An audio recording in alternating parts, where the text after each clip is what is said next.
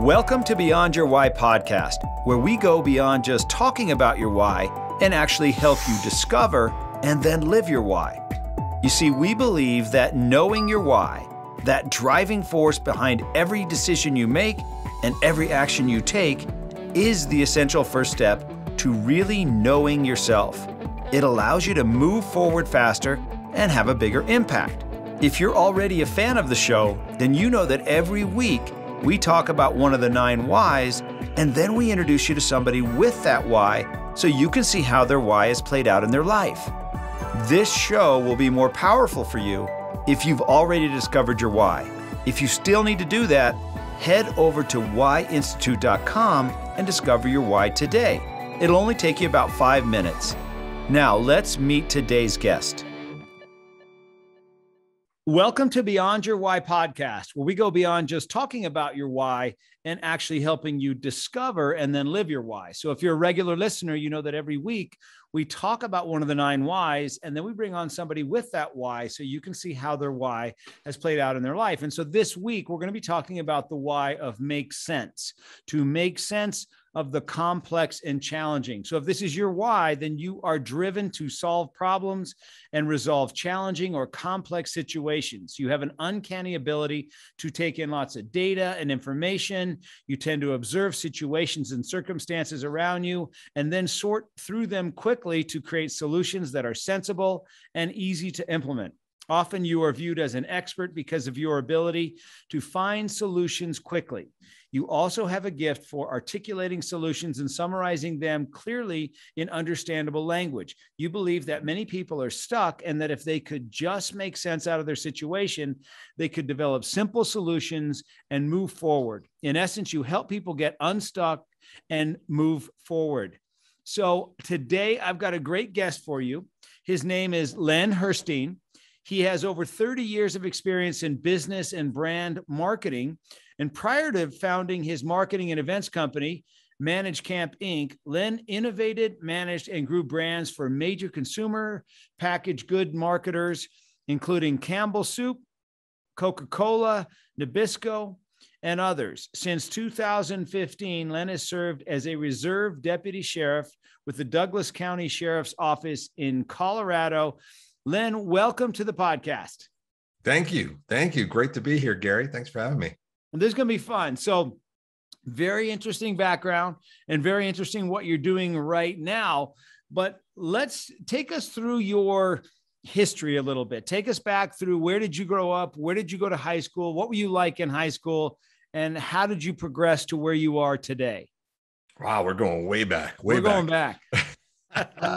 Awesome. All right, good. Well, I grew up in New York. I grew up in the western most part of Long Island, New York. So my family's from Brooklyn. I grew up, everybody kind of moved, a bunch of people moved from Brooklyn out to this area where I went to high school in Valley Stream. And what was I like in high school? Man, I wish I could say I was like the coolest kid, but I don't think I was. I was, I straddled this weird line because I was an athlete. So I played soccer and baseball and basketball and stuff, but I was also a student, and was, in kind of like, the AP classes and stuff like that. So I kind of like walked this fine line between kind of athlete and academic. And just, kind of learned how to get along with a lot of different people and play a lot of different roles in friendships and stuff. So that was kind of, where I came up. I went to college at Cornell University in New York and studied marketing, and came out of there and went to work in consulting. So I was kind of one of those guys who didn't really know what I wanted to do. So I consulted, right? And that helped me figure it out. So I worked for Anderson Consulting, which was back then called, it was called Anderson Consulting. Now it's called Accenture. And basically in the first year or two figured out that what I got hired for, which was computer programming. So they take you out of college at that point, and they send you to this like university that they built for themselves in St. Charles, Illinois. And they teach you, and they taught us how to program in COBOL 2. Which is an old, mythic language And it didn't take me long to figure out that that was not what I wanted to do. I was not good at it. I did not enjoy it. So I made the switch over to what was called change management. So I worked on the teams that helped organizations go through the changes that these new systems that we were building, made for them. And so I did that for a couple of years, and then went back, got my MBA back at Cornell again, and got my MBA in marketing and made that switch over to consumer packaged goods marketing. Went to work for Nabisco and Coca-Cola and Campbell's Soup before I realized that I was going to a lot of conferences, and found myself coming home early from a lot of them back in the days when we had travel agents that we would call and stuff, and just decided to put together the conference that I would actually want to go to. I was having a hard time finding it. And that's what my conference, which is called Brand ManageCamp, became. We just did our 19th annual back in May. This one was virtual, of course. But so we did that. And then like you mentioned, 5 years or 6 years ago, almost 7 years ago, I became a volunteer police officer, basically, sheriff's deputy here in Douglas County, Colorado, which was a whole new path for me. It was, and I'm sure we'll talk about that, but it was, just, I was looking for a way to give back and do something different. And this just kind of came up, and went through a whole academy, went through a long field training process, and became, a deputy. And then I started seeing all this overlap between what I was learning, some things that were surprising me. I was learning things that I could bring back to my business and personal life. And that's where this concept of complacency, I learned about how complacency kills, and I learned about how we fight it with vigilance and law enforcement. And I saw a lot of synergy back to business in terms of complacency kills brands, it kills businesses, it kills organizations, it kills personal relationships. And so I wrote my book that just came out. Is called Be Vigilant: Strategies to Stop Complacency, Improve Performance, and Safeguard Success. And it's all about specific strategies you can use right away to fight complacency in your own life, whether it be work or home, with vigilance. Wow. That's it. That's my life, man. Man, that was a quick one. I like that. So, okay. So let's dive into that a little bit. So when you were in high school, you were the athlete and the student. Were you the guy that people would go to if they had problems or issues and say, hey man, Len, can you help me? I got something going on. Can I tell you what's going on? And you were the guy that would help them. You know what? I'd like to say I was, but I think the honest truth would be no. I don't think that happened back then. I don't think I had kind of gotten into that role yet. We were more about, where could we find some beers and get down to the boardwalk? It was a simpler life back then, Gary. Didn't seem like there was many problems to solve. Nothing. Everything was easy to figure out. And so then off to college. And then, so getting into programming was not really your direction you thought you were going to go. You just kind of were forced in that direction. I wouldn't say I was forced in that direction, but that was at the time, so we're talking 1991 at this point. At the time, consulting, those gigs out of college were pretty high, relatively paying. I think the number was like 33 grand was the starting salary. And that was huge, man. That was enormous. So, it was one of those things where I didn't really quite know what I wanted to do. I figured I probably wanted to go back to grad school at some point, but I needed some years to figure out what that was going to be about. And so, I took that job, and that initial thing in terms of programming was just turned out not my thing. But it was good because it helped me figure that out, and it helped me figure out, I went down this path of change management, which is helping people solve problems that are brought on by change. And then during those jobs, I ended up doing some consulting work with, some of our clients were marketing companies per se, like Pepsi and AT&T. And that's when I started getting really excited about marketing. And that kind of then gave me the confidence that I knew kind of what I wanted to do. And that's when I went back for my MBA. Yeah. So as a change management agent, I guess, what did you do? What was that? So, basically what would happen is we'd be working a lot of the time I spent working in the government sector. So we were coming into, state tax departments, state, DMV, stuff like that, mostly tax stuff, putting together new systems for them, new computer systems to help them manage the flow of information, manage the data that they have, basically do the things that they had to do.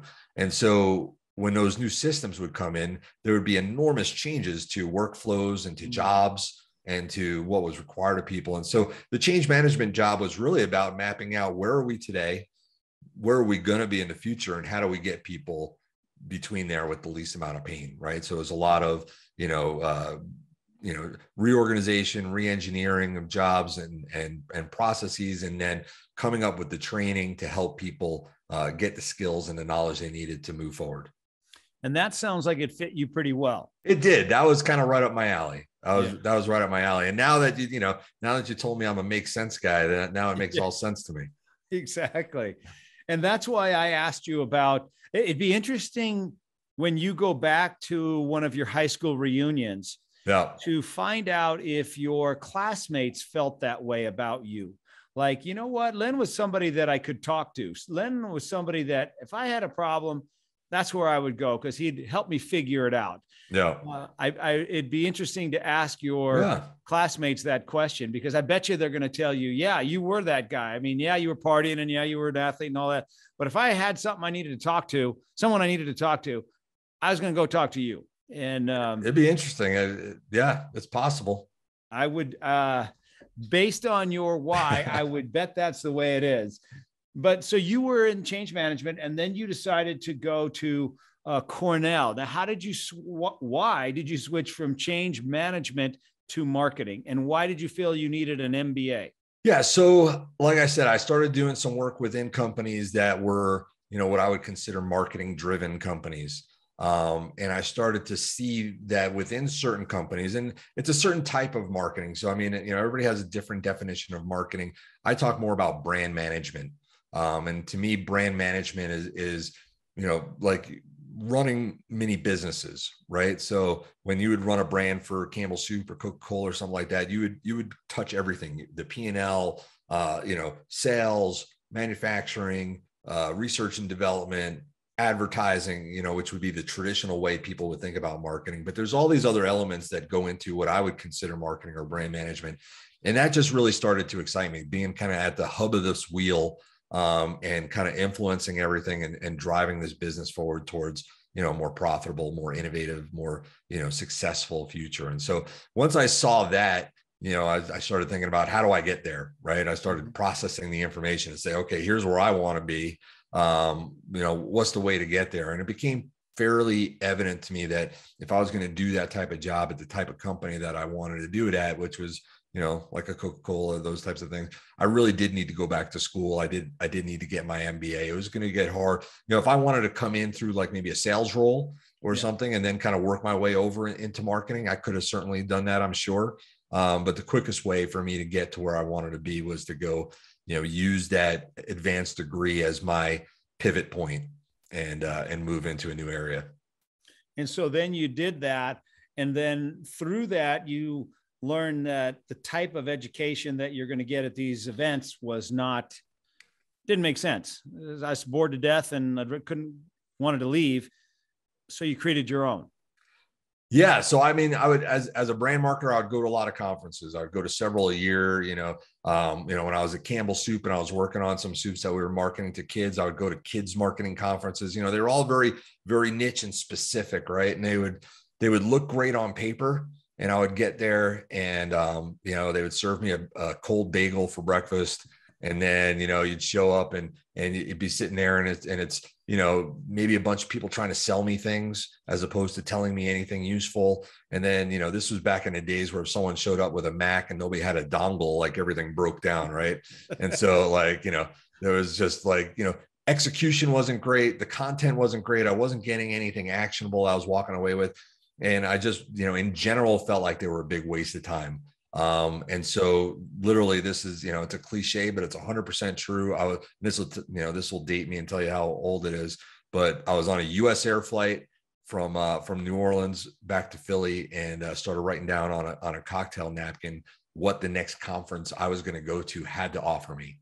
And I couldn't find it. I couldn't find anything that matched those requirements. And my wife got tired of hearing me talk about it and told me to do something about it. And so I did. I generally do what she tells me. That's how we've made it this long. And so what is it you wanted in a conference? What did you write down? Yeah. So I wanted something that was going to deliver actionable insights that I could use. I wanted something that was going to be a broad look at brand management. It wasn't going to be so narrow that every topic kind of overlapped and was repetitive with each other. It had to have speakers that were, everybody needed to be keynote quality. I didn't want, like one great speaker and then a bunch of people from industry who, look good on paper. What the thing I started to see, at least in the conferences I was going to, so I'm not making, this is not a broad thing, but in the conferences I was going to, there was this kind of move towards multi-track events, right? And a lot of panel discussions. And a lot of it was built around getting a lot of speakers in there, right? Who had big titles and big companies that they can then use to, pad their attendance list with like, oh, look at all these great companies that are going to be here. And then they could sell sponsorships. And so it was all about the sponsorship money. It was all about the sponsorships. And so what I was looking to do is I was looking to create a conference that was simpler and easier to go to, that delivered actionable insights, a single track conference where there was no choices to make. It wasn't super complicated to figure out what I was going to go to. And I wanted it to be attendee focused, not sponsor focused. So I wanted to be focused on delivering actionable insights people could use right away along a broad range of topics. And it had to have great food, and it had to have, it had to be executed flawlessly. So, I mean, other than that, it was pretty simple things. Yeah, it's hard to find one like that even today, right? And so sounds like you created that. Is that what your events are like now? Yeah. That's exactly it. We focus heavily on execution. We focus heavily on making sure everything runs smoothly. That we value the fact that people are taking time and, more importantly, money and, more importantly, time away from their families and their offices and stuff like that to come spend it with us. And so we value that a lot, right? And so we want to make sure that not only do they get a great learning experience, but that, seating is comfortable. Everybody can hear everything. When they break for lunch, there's hot, food and great choices and healthy food available. Just, every step along the way, we wanted to make, a lot of people, especially in marketing, talk about experience. And we have a lot of great speakers who have talked about customer experience and things of that sort. But, what I found was the conferences weren't living that, right? They would bring in speakers to talk about it, but they weren't actually living it themselves. They weren't actually creating a great experience. And so that's really what we set out to do. And so then tell us about your first conference you threw. The first one we threw was in Philly, and it was in 2003. So we were in this kind of post 9/11 timeframe. Where, the travel industry had just been decimated. Hotels were hurting, everything was really hurting. And so we were able to come in and get this like sweetheart deal on a contract with a hotel, which was a big deal because, in the conference industry, you have to put a lot of money up front, and you got to guarantee a lot of things in order to get space and hope people come. And so we were able to create this, we were able to get this great deal so that our risk was really low. I was still working for Campbell Soup at the time. So for the first 4 years of starting my business, I still worked full time for Campbell Soup. And so I was trying to kind of build the proof of concept here. And so it was in Philly. I think 90 people showed up is what happened. And it was in this small ballroom, and, we had great food. We had sushi. We had all these, things. And we thought we had a great, experience. And then we look back at, 19 years ago, how different it was in terms of, what the AV, capabilities are now, and the things we can do with the stage and the slides and everything that's going on. So it was pretty interesting. It was right. It was there. And I think we had, I don't know if it was the first year or the second year. I mean, we really, what we were able to succeed on really early is we were able to get speakers at our event that were well beyond our budget. And somehow I was able to negotiate it. So we had, a guy by the name of Seth Godin, who's written a ton of marketing books and is a huge deal. And then, we had a guy by the name of Malcolm Gladwell. I'm sure you've heard of, right? Yeah. Who maybe, probably doesn't speak for less than like $75,000 to $100,000 now. And, we got him for next to nothing back then. So, I mean, those types of things up front really help us get started down this path. And so, we a lot of things kind of lined up for us that went in our favor back in those early years that helped us kind of learn quickly and learn cheaply. So what was the title or topic of your first event? It's interesting, yes, because as we moved on, we stopped having topics, right? So the first event I think was marketing in turbulent times. Okay. Like it was something about marketing in turbulent times, right? But I started to realize that what happened, because the first like 2 or 3 years, we changed our theme every year. Like it was always a marketing conference, but like you said, we come up like marketing in turbulent times or something else. And then we realized, well, gosh, because of that, we kind of have to rebrand every year. Like we have to convince people that this is the topic they need to come to hear more about. And the more that you kind of focus in on a specific topic, the more you have that problem where you have overlapping things and people talking about the same things and maybe contradicting each other and all this. And so after a few years, we moved away from kind of coming up with a new topic every year. And we just, the kind of the tagline for the event has been and still is, fresh thinking starts here. So, for brand marketers who are looking for fresh thinking for their brands, for their organizations, this is the destination each year. And so it kind of made it a lot easier for us. We didn't have to come up with a new, we didn't have to like brainstorm a whole new thing, like what would it be this year? It would be like marketing in turbulent times, right? Like it's every year is marketing in turbulent times. It's never not turbulent. Like nobody ever wakes up and they're like, you know what? Like marketing is easy this year. It's gotten easier. Like they're actually giving us more money to do less. It's fantastic. Yeah, great deal. So you got out of actually working with Campbell Soup, and the event was your business, or was there a different business besides the event? No, the event was the main part of the business. We also did consulting work. Okay. So we also did consulting work, but the event was the main part. And so then we move forward to COVID and no events.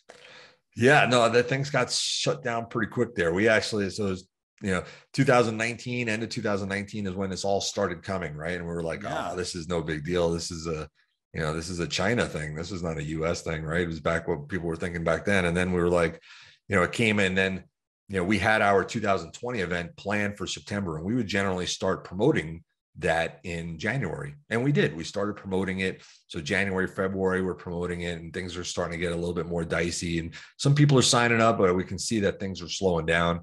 And then March hit and everything shut down. And we're like, I don't think we could do a live event. It was back before that realization had settled in. And so quickly we realized, hey, we've got to pivot. We've got to pivot to something different. This is going to move to virtual somehow. But we don't know how to do the virtual because we've been complacent, and we've, figured, 18 years of doing it live. It was always going to be that way. And so we never built our kind of virtual capabilities. So we had to do that real quick and pivot around and create our first ever virtual conference. Wow. And so from 90 people in 2003, how did it grow, and what was it like before the pandemic? And now what is it like today? Yeah, so it was always what I would consider, an intimate conference. Yeah. So because we're not focused on sponsorship, we're just focused on attendees. We didn't have like hundreds of sponsors and hundreds of speakers. And so we would only have like 12, 13 speakers. We'd have maybe 2 sponsors, and then everybody else was attendees. And so we were in like the 400s. We get to like the 400s is like where we were at. Yeah, that was perfect for us. It was, we're able to deliver a good experience to everybody that way. And, it was plenty fine for us. COVID hits, all that's out the window. Right. And so now we're in this whole brand new world of virtual, and, everybody's giving it away for free, and nobody wants to pay for stuff on, the virtual stuff anymore. And the whole value proposition has changed. And so, yeah, you can't even compare us. It's like apples to oranges. So, right now our goal in this kind of, virtual time frame is just to continue our relationships with people and stay out there with content. And honestly, like I've been spending a lot of time on the book. And so, we did our 2021 brand ManageCamp back in May.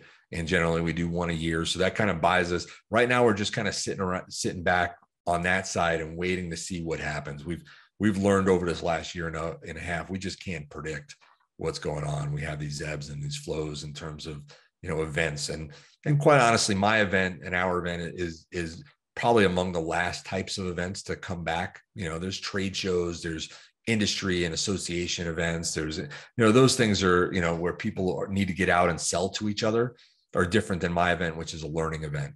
And so it's probably going to be among the last ones to come back to the live forum.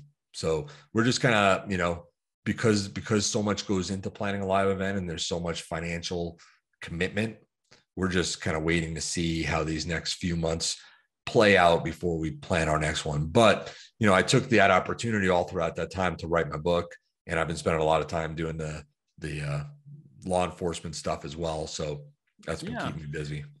So how was it for you? So there's going to be people listening to this that have their own events, and they've been doing them just like you have. And then they had to switch to virtual. So what was it like for you to go from live to virtual? And how do you think the effectiveness is of virtual versus live? There's pros and cons. There's definitely pros and cons. I think in terms of the convenience of it, in terms of the cost of it to the end user, and the ability to have stuff on demand and kind of see it on your own time frame, there's a lot of positives there. The inability to get together in person, I think a lot is lost there. And the inability to kind of carve out your time. When you're in a live event, you kind of put your phone on mute, and you put on your out of office email answer, and you sit there and you listen and you learn. And when you're, sitting in your home or sitting in your office and you're watching a virtual thing, there's a million other things competing for your time and your attention. And so you just, just by nature, I mean, it's not anybody's fault. It's just nearly impossible to put the same amount of attention into one of those things as you do a live event. So I'm still a big believer in live events. I think they'll be back, but the way we approached it is kind of, again, makes sense within this make sense thing is that, we took a step back and said, you know what, we're going to approach our pivot into virtual the same way we did our, when we first started our live conference was to take a look at things and figure out what's missing. What are people getting wrong? So we kind of sat back for a little bit, and we saw that a lot of people were just trying to take their live events and turn them into virtual, right? As if there was no difference other than the delivery mechanism. And the reality is that's not true, right? Like, people learn differently. People have different attention spans. People, do things differently. The other thing is that people were diving in to this virtual world, and they were not, understanding the tools that they were using and the best way to use them. So, the way that manifested itself for us is that we looked at it and I said, you know what, we're going to do this virtual. We're going to have all these speakers, right? We don't typically do Q&A in the middle of a speaker session, right? Our speakers get up and speak for, in a live event, 50 minutes. Well, first thing we said is 50 minutes is way too long. Like, we can't do that in a virtual world. So we're looking at 20, 30 minutes, right? But the other thing is, what I saw was there's a lot of this, people calling things conferences that ended up looking a lot like webinars, right? Someone with like a talking head in the corner, and, the whole screen was a slide, and you're looking at the slides the whole time. And I was like, well, that's not, we hire our speakers because they're engaging and entertaining and energetic, and we don't hire them for their slides. Like, we hire them for them. And I would never, have them, like, if I was doing a live event, I would never have them sit off in a corner somewhere and just have everybody stare at the screen. Right. And so, what we did is we spent a lot of time and energy working with every one of our speakers to put together, we pre-recorded all of the sessions. Right. So we pre-recorded all the sessions, but we did it with professional production, right? So slides coming in and out, only being shown when they needed to be shown, but having our speakers stand up and move around and be active, right? And doing all these things that, are not just someone sitting in front of a webcam, right? And then what we did is our conference platform allowed us to then have our speakers attend while we were airing their session, and then they could interact with attendees in the chat room, right? And answer questions in real time. And then we would bring them in on a live stream as soon as their session ended to do a live action Q&A, right? So it was a kind of this hybrid of, why not pre-record so that we could guarantee quality, guarantee that everybody could hear everything, guarantee that, that they didn't crap out because their internet went or something like that. And so we have that guaranteed quality of session. And then you have this other thing that we've never been able to have before in live, which is a live Q&A with the speaker as the session is happening. So they could clarify, so they could, expand on stories so that they could hear from the audience. Right. And then we would carry that over into this, basically what you and I are doing right now, into a live conversation and an interview afterwards. So that was pretty cool. And that was kind of, how we took this and said, you know what, we're going to take a look at all the information. And we're going to come up with the best solution, not just take what we did before and just do it virtually. So how did you, that's a great way you did that. This year we had to do our annual event virtual as well, and learned a whole lot along the way, and obviously saw some things that we could do better, that being one of them. That was really great to hear. How did you pre-record the sessions? Did you have them show up and do it live on a stage with no audience, or was it a Zoom thing that was recorded, or how did you do that? It depended on the speaker, right? So because we only have 12 speakers, or whatever speakers we had, I think it was 12 this year. Because we only have 12 speakers, I have, part of our brand is I form a personal relationship with every one of our speakers, right? We don't hire 100 speakers and I don't know who they are and they do their own thing. So we were able to work, individually with each speaker. Now, a couple of speakers were here in Colorado, so they were able to come over to our offices, and we shot it in our studio. Right. Most of our speakers they're all professionals. So they have their own studios and stuff. And so some were able to just produce them themselves. And then we had a couple that needed a little bit more help, that were more remote. And we, set them up with equipment. We, walked them through it. We would, we gave them all sorts of tutorials and instructions. And, some of them we had to do a couple of times to get it right. But it was kind of a mix, depending on what their experience level is, what their comfort was, what their capabilities were in terms of lighting and sound and video and all that stuff. So I can see how you gave people you helped them make sense of this different way to do it, and created an experience that was better than expected, right? I'm sure you wowed them beyond what they thought they were going to get in a virtual seminar or virtual, workshop. Yeah. And that's the feedback we got from folks, which was like, this is the best virtual event we've been to so far. We got a lot of that. And we got a lot of folks who were, because it's interesting because at the beginning, my immediate thought as we were thinking this through was, how do we pre-record this without, letting people know it's been pre-recorded, right? So we were going to have the speakers wear the same things when they recorded as they did on the day when, the conference. And then it took me 2 minutes to then figure out, that is so disingenuous, and it's basically a lie. I don't want to ever lie to my customers. Right. That was a terrible idea, such a bad idea. And so we very quickly said, no, we're going to be totally upfront about this and honest and let people know. And, there were some people afterwards who were like, you know what, I was very skeptical of this pre-recorded thing, and if I was going to get value from it, or if I should just watch it later or whatever. But the way that happened, where I was able to have a conversation with the speaker, and then, the live Q&A afterwards, that was so much more value than I would have gotten if it was. So you were saying it was so much more value. Yes. It was more than they expected. Yeah. Yeah. So now tell us about your book, Be Vigilant. Now, how did that come about? What is it? What prompted you to write it? Yeah. So I've been working with best-selling authors for the last 19 years. And I always thought I would write a book at some point, but I never had an idea that I felt was good enough or book worthy. I didn't want it to be a kind of a Me Too book. So, and so I just never did it. And then, when I had this opportunity to become a reserve sheriff's deputy, which basically means that I'm a full-fledged police officer. I just do it for free.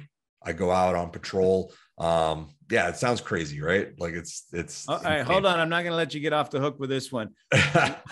Why did you do that? And were you drunk one night and said, hey, I think I'm going to be a cop for free? You know what? I was just trying to keep up with my wife. So she's been heavily involved in Girl Scouts. We have 2 daughters, and, for the last 17 years, she's been heavily involved in Girl Scouts, beyond just being a troop leader for both of my daughters, but also just all sorts of volunteer stuff, and just, super heavily involved in it.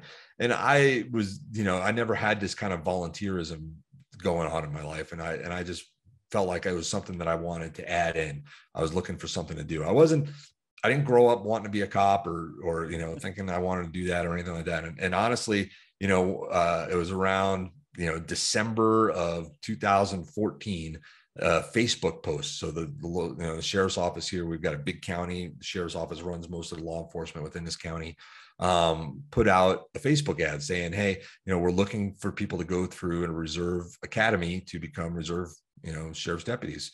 And I was like, man, that looks pretty interesting. That sounds kind of cool. And, we have a unique, department in that, this is not, for like parade duty or, something like that. This is like, you go out and you work and you do everything that a full-timer does. You just do it for free. And so I was like, man, that sounds really cool. And I asked my wife and she didn't really understand it. So she said yes. She didn't really know what she was getting herself into at the time. And I went off to this kind of like informational hearing or informational meeting. And there was like 120 people in the room, and there was like ex-military and ex-cops and, and all these people. And, most of them younger than me. And I remember walking away from that being like, you know what, they're never going to pick me. Like, why would they pick me? This marketer is 45 years old. And I filled out the application and everything. And they actually, I got chosen, which was crazy. So, so I had to go through all this stuff. I had to go through the same psych evaluation, the same, physical testing, the same, testing and all that stuff. And then, got accepted and had to go through an academy that ran from like May to November. And then after that, I had to do 440 hours of field training out on the road with a field training officer before I got certified to do patrol. And, yeah, so that's why I wanted to do it. And honestly, the other piece of this is that this was, we all are, everybody's aware of the difficulties we've been having in terms of relationship between community and law enforcement in the last couple of years. But this is not new. Like this was, back then it was like Ferguson, right? And it was, that was going on. And, I just got really tired of seeing friends and acquaintances argue and complain on Facebook or whatever social media you're on. And I just wanted to be part of the solution, and the best way that I could see to be part of creating a great relationship between the community and law enforcement was to get involved and to do it. And so that's kind of my purpose there, is to just, protect and serve and help people be safer, but also, help strengthen that relationship in my little piece of the world that I can do it. All right. Two obvious questions I'm sure that the listeners or viewers are thinking right now. And the first one being, what did your partner think when they first met you and thought, you did what? And you're doing this for how much? And why the heck are you doing this? And the second question is, what's the craziest thing that's happened to you out there so far? Let's see. The first one will be, so when you say partner, you mean like someone else, one of the other cops? Yeah. So you get into a car or whatever with, I guess your partner for the day or the one that you're doing all your hours with, and they're talking to you and they're like, so yeah, you're a marketer, huh? Okay. Makes a lot of sense that you'd be in here with me. And how much are they paying you for this? Oh, you're doing it for free, huh? Well, so the interesting thing is for the first 6 years of this, I patrolled solo. Like I didn't have a partner. I would go out and do it by myself. I would work a district. We have 11 districts in our county, and I would fill in for people who are going on vacation or they, just, short staff. And so very recently we've started going to 2-man cars for that. But before that, it was all solo stuff. But I get your question. We're in briefing or whatever. The great thing is, I spend so many hours doing it. So I would spend most of my hours working on a specific team, which is we would call the Swings B team. So swing shift, and it's on the B side of the week. And in fact, my book, which I'll tell you about in a second, the publishing company that I created for the book is called Swings B Publishing. So it's because that's my team, and so I got, very close with those people, and they just consider me part of the team. But I get all the time, like, why are you doing this for free? Like, I barely want to do this for money, and so, people get it, but they don't get it. But there's just a lot of respect. I think they appreciate the help. We're always short staffed. So they just appreciate the fact that I'm there. and I think, I think probably, their coming in assumption before they met me, and the way that a lot of people look at it, oh, here's a guy, he wants to run around with a badge and a gun, and he wants to, like have some power and stuff like that. But, I think like anything in life, the only way to prove people wrong on that is to prove people wrong on it. Right. And to go do the job and do it, as good as anybody else does it. And so that was always my goal. My goal was always to, to not be treated differently because I'm doing it for free. Like if I mess up, I want you to come down on me the same way you would come down on, someone who's getting paid. Right. Because at the end of the day, we're talking life and death on a lot of these things. So, there's no benefit to being, treated differently. And so I think that earned a lot of respect, and people just look at me as a regular deputy. That they don't look at me any different. But every now and then I still get to like, what, like especially on a rough day, like, why are you here? What are you doing? Like, why are you doing this? And then the craziest thing that's happened so far. Golly, that you could probably talk about. Man, there's just so much. I think and there's been so much bad, and there's been so much good. Everybody has a different definition of crazy. I think the funniest thing, I would say the funniest thing was when I was in field training, we actually got a call about a chicken crossing the road. Okay. And I thought it was a joke. I thought it was like something, because while part of our county is rural, the part that I work in is not rural. You know what I mean? It's a typical suburb. You don't have chickens running around. And so we got this call about a chicken crossing the road, and we were just like, this is not happening. Like somebody's playing with us, obviously, but we still got to go check it out and whatever. I get there, and lo and behold, there's that chicken, like we were looking around for a little while, and I actually had to call out on the radio. If you're unable to locate, you'd call out UTL. So I actually got to, go like, 202 Adam, UTL on the chicken. And my computer started, just lighting up with all the chat messages of everybody laughing and stuff. And like literally like 10 seconds later, this chicken saunters across the road in front of my car. And I was like, oh my God. And I actually caught that chicken and returned it to its owner. So it's not easy to catch a chicken. It is not easy to catch a chicken. They are ornery. And hopefully nobody had a video going while you were out there chasing a chicken. Oh, my field training officer got a good picture of it. Didn't take any video, but he got a good picture. I got some good ribbon. It was fun. That's awesome. All right. Now tell us about your book. Be Vigilant. Yes. Yeah. So basically I started this thing thinking it was going to be completely different than anything I'd done before, which it was. But very quickly, because I was coming in with this lens that's different, right? I'm not a 21-year-old this is their first work experience or something like that. I'm a 45-year-old at that point in time who's had, 25 plus years of work experience. And so I can't leave that at home. I'm definitely coming with that point of view.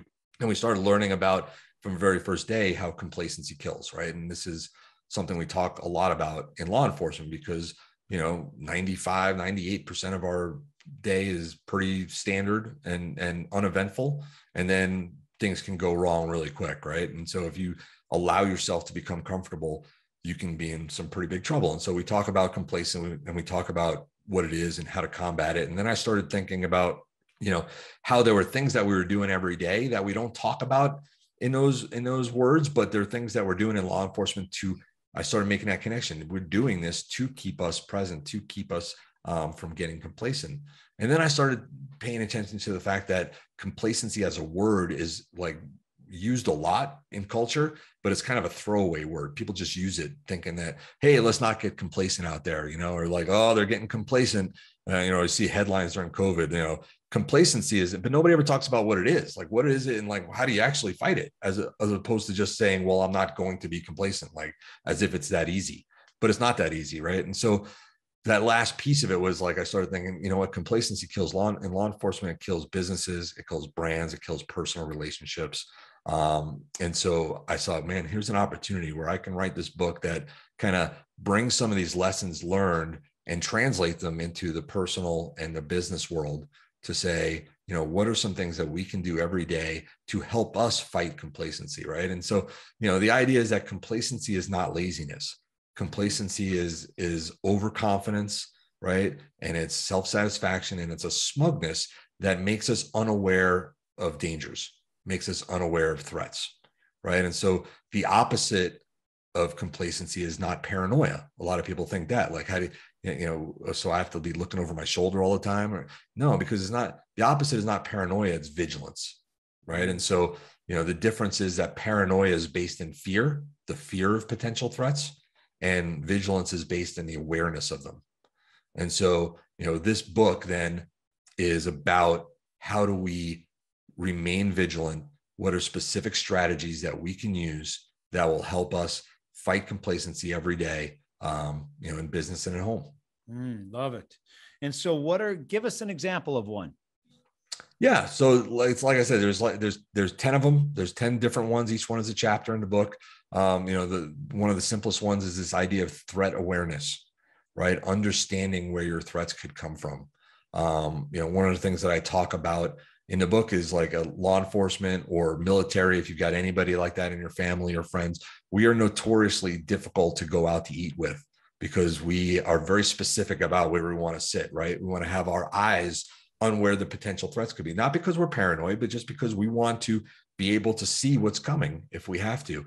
And, the parallel to that in business and life is, how do you get a 360-degree view of your threats, right? How do you look beyond the overconfidence that you have in terms of what your threats are, right? So a lot of times in business, if someone's asking you who are your competitors and you can rattle off 2 or 3 right away and what your strategies are against them, I would start to think maybe you're a little bit complacent, because what you're getting is you're getting that kind of tunnel vision, right? You're becoming what I would call, I call it the roadrunner effect. Wile E. Coyote becomes so focused on the roadrunner, but what gets Wile E. Coyote every time is never the roadrunner. It's always something else, right? Yeah. And so, that can happen to us, right? We can become so focused on the competition as we've defined it that we miss new competition. We miss, different industries coming into our industry, or if the same thing can happen at home. We can become so overconfident that we understand what's happening in our life that things kind of blindside us. They feel like they blindsided us, but they haven't. They've been coming for a long time. We just didn't have eyes on them. And so, I have a whole chapter where I talk about threat awareness and how do you build that threat awareness and how do you do it, not in a paranoid way, but in an awareness way. I'll give you one more, So another one that I talk a lot about is debriefing. So, we all know kind of the brief and the debrief, right? And we all do some level of briefing, whether it be, weekly meetings or, one-on-ones or, whatever it is, we do some briefing. But if you talk to most people in business and you ask them, do you guys do debriefs right now? They might say yes, but the reality is they're debriefing things when things go wrong, right? They're debriefing things when there's blame to find, or, some disaster has happened. We got to figure out why. What we do in law enforcement that doesn't happen a lot in business or in personal life is we debrief big things, whether they were successful or a failure. Right. So at the end of a mission, at the end of something of importance, we'll sit down and we'll say, what went right? What went wrong? What went right, but went right by accident? What went right because our competition or whoever we're against just made a mistake and we benefited from it. Right. And so when we don't question things because things are going right, that's when we miss these little micro issues that are coming up. That's where we miss these things that we have the ability to fix early before they become something bigger. Right. And so, I talk a lot about the value of debriefing in terms of fighting complacency, because the biggest thing that leads to vulnerability from complacency is success, ironically. So the more successful we are, the more complacent we become. We start believing the hype, right? We start believing that we are successful because of everything that we've done and all of our actions have led to that. When the reality is that's not always true. So I tell people, in Denver, I would tell people be a Peyton Manning. He just got, the ring of fame in the Broncos stadium, or, anywhere else in the world, I would tell you to be a Tom Brady.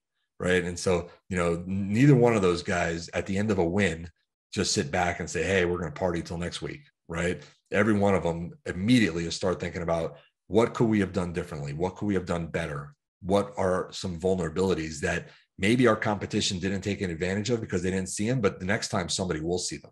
Debriefing is a great way. And you can do it in your family too. You can do it at home. Like how many times do you, only kind of talk to your kids when things go wrong? How many times, do we actually sit down and say, hey, what went right today? Like you got a B+ on a test. That's awesome. How can we get it to an A? Or what can we emulate? What can we build on? right? We don't do enough of that. Talk about our successes and try and find learnings in them. And so that's another way to fight complacency with vigilance. I love it. I love it. Well, Len, if people are listening to this and they want to connect with you, they want to follow you, they want to find out what you're about, they want to get your book, what's the best, you know what, actually, before I ask you that. Yes. Last question I always ask people is, what is the best piece of advice you've ever received or the best piece of advice you've ever given? Okay. I love that question. First of all. Second of all, I think there's been two pieces of it. Can I give you two pieces of advice? They're both really quick. Yes. So one of them is from a guy by the name of Bruce Trickell. He is a speaker I've worked with. He's written a couple of different books.